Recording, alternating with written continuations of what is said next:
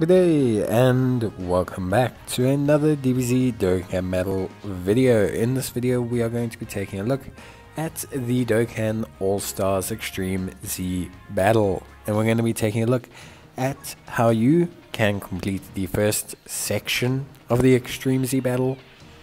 So obviously I spoke about this in my video about the Dokkan All-Stars Extreme Z Battle, and I'll leave a link to that in the top right hand corner. But essentially you're going to be facing various different types of categories, and you'll be receiving rewards along the whole way. You'll receive a Dragon Stone every 5 levels. You'll receive various Kais at level 100, 200, 300, etc. You'll be receiving hidden potential orbs. There's basically a whole stack of rewards you can get. I do go over them in my video, which obviously has been linked. But yeah, essentially you can pretty much like earn a lot of stones from this. I think you can earn in total 277 stones, and there are some missions, there are some things involved, but generally speaking you can earn quite a large amount of rewards from this.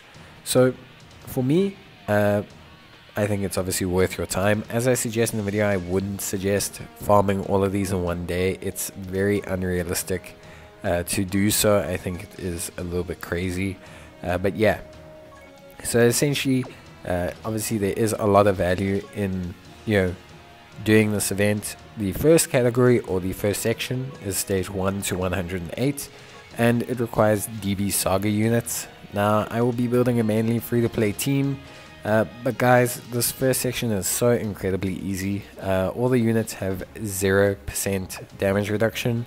There's really no need to use the categories here, like at all. You can literally use whichever team you want. So there's no need to use the categories here. I'm using the categories because I just think it's fun. But yeah, you're going to see me use this team. There's really nothing too crazy about it. Using a DB Saga team, cross youth team.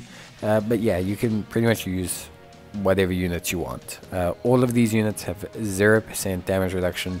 They all can be stunned, they all can be sealed. There's really nothing too crazy at all, really, to like take a look at. So yeah, I hope you guys obviously enjoy doing this section, or don't knock your head through a wall while doing this section.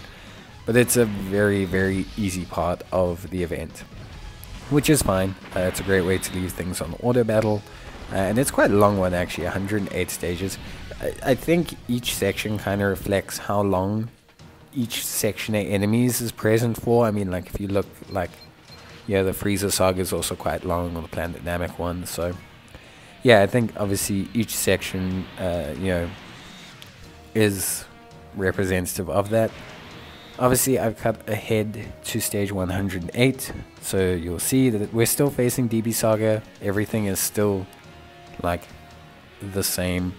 There's nothing that's changed. They can still be stunned, still be sealed. It honestly took, I think, like an hour and a half or an hour of absentmindedly doing this while I was editing some videos. So yeah, it did take a while to do. It wasn't too bad. I mean, you just auto do it. You just kind of click auto and then go. Like, it's not anything major, I want to say. But yeah, it was pretty, it took a long time. Like, it didn't take a short amount of time. Even though each stage only took like 20 seconds, it still took a while. But yeah, that's the DB Saga section done.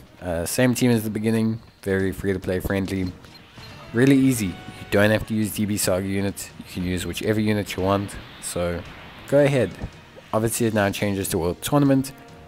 I will be tackling that on. That video will be out tomorrow. I'll be releasing each section each day. So if a section is 100 stages, it's 100 stages. If it's 50, it's 50. It's just my luck not to grind it. But yeah, hope you enjoyed the video. Cheers and bye.